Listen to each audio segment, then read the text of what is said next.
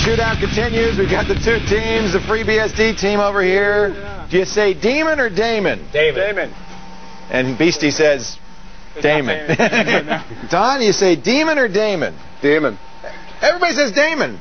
I say Demon.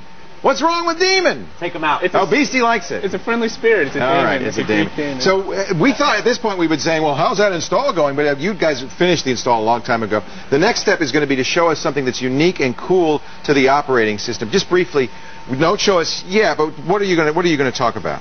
We're just going to go ahead and get a web browser going, maybe an instant messenger, and possibly play a movie for you. All at once. You betcha. This is the KDE desktop? This is actually Fluxbox. This is Fluxbox. Yeah. We put KDE on the install box. We finished that and we switched over to the pre-configured one. And here. Fluxbox is a window manager? Or? It's a window manager that runs on both Linux or FreeBSD or any Unix flavored OS. I like how it looks. It looks really cool. Yeah, it's a minimalist, pretty. Right? Yeah, it's kind of it looks a little like Enlightenment, kind of simple, but very fast. We're also going to take a look to show you guys at the ports collection. Of course, it's something unique to FreeBSD. That's very cool. All right, you guys, have you used Linux? Yes. I use Linux but you're more comfortable with BSD at this point? Yes. Yeah, all right. Don, of course, you're a Linux guy. You editor the Linux Journal, which, by the way, let's hold up because this is a great magazine. Anybody who's into open source operating systems and software should be a subscriber. What are you going to show? I see you're doing it right now. Oh, there's all kinds of stuff yada, yada. I see that. I just want to sing. Yada, yada. I don't know why.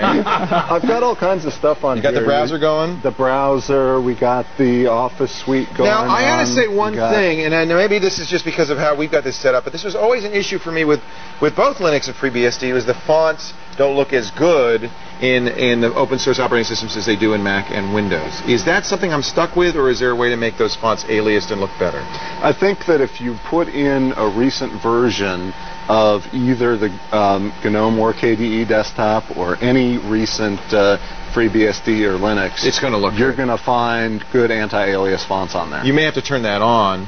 Well, actually, I think we have it at 800 by 600. That's part of we're scaling it badly. Okay, yeah. So this is not nobody's fault here. They all look good. We're going to come back. You're going to show us some nice features. Sure am. We're going to take a look at the port system, which is something that's unique to BSD and really is very cool about BSD. Beastie's gone. And they have the cute mascots. We'll see who comes out on top at the end of the show as we continue for the shootout. I have to say, the penguin mascot's great, but there's nobody in a penguin suit here. Don forgot the penguin. Yeah, Over to you, Patrick. You're betraying your friend. You want to wear the suit? I want to see Deboda in the I think Deboda should be the penguin. Yeah, if I come in there, I'm coming in the front door that way and leaving that way. You won't even know. I like that thought. Now, the shootout continues. FreeBSD and Linux. FreeBSD installed a little faster, but I got to say it was pretty close to a tie in the installation. Both of them did a great job.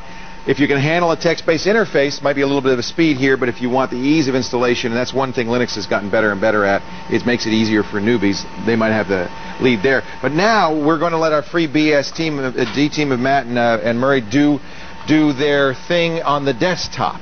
What do you got going on here, Well, Matt? I've got one of my own personal DVDs ripped to DivX here. Okay, so you can that's play a movie. Game, which You've is got a the popular instant messenger with multiple clients. AIM compatible, right? Yeah. Of course, I'm doing my web browsing. This is a 2.4 gigahertz P4 you're running on. That's right. I love OpenOffice. That's what you're running here. And this is GNU and.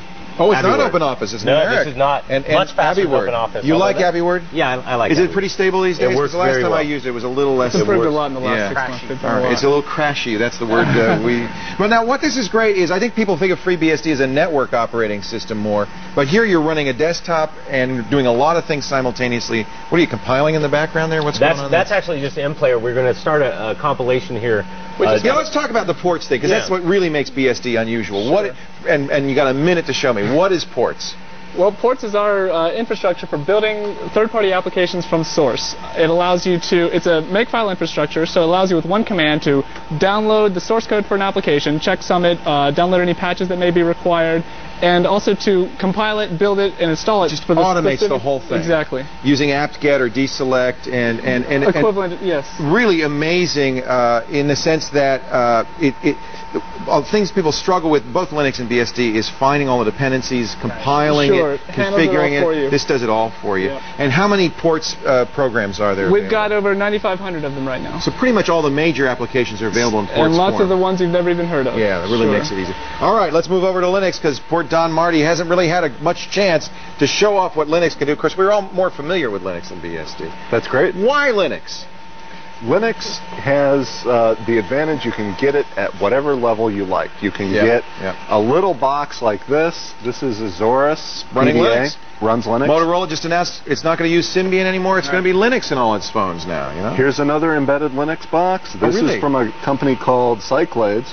You put one of these in your server room, and you can manage all your servers remotely. That's awesome. Turn your power on and off. So that's an remotely. example of embedded Linux, running it in a hardware situation. Of course, we're running it on the desktop here.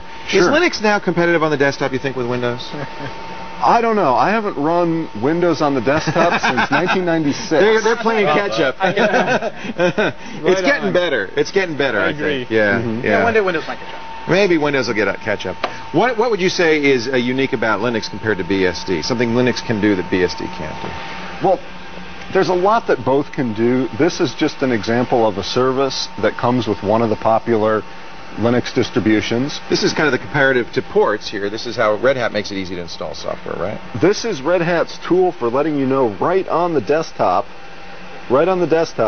if your current software is up to date. Right. It'll put an exclamation mark if it's not, and then you can download it, and it'll be green, and everything's going great. That's a nice feature, I have to say. That's right. Most of the security problems you read about are things that were published, and people knew about that way in advance.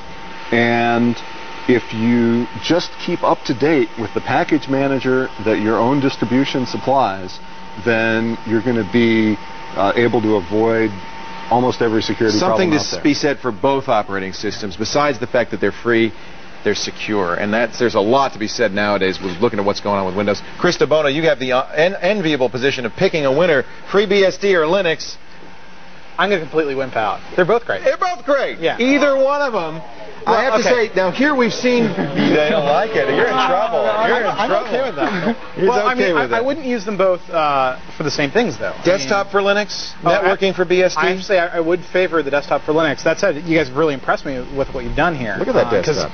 Because, I have been sort of in the old mindset of BSD kind of... it does text, right? But you've impressed me. One of the things I really, really like about BSD, though, is the ports. Sure. And as a system manager, that really is terrific. Murray Stokely, Matt Olander, FreeBSD, Beastie, we appreciate it. Don Marty from the Linux Journal, Chris DeBona. We have a tie, ladies and gentlemen. That's it for this edition of Screensavers. Patrick Martin, I'm Leo Laporte. Thanks for joining us, and we'll have a great day and a great evening. We'll see you next time. Bye-bye. All right, good job. You guys did great.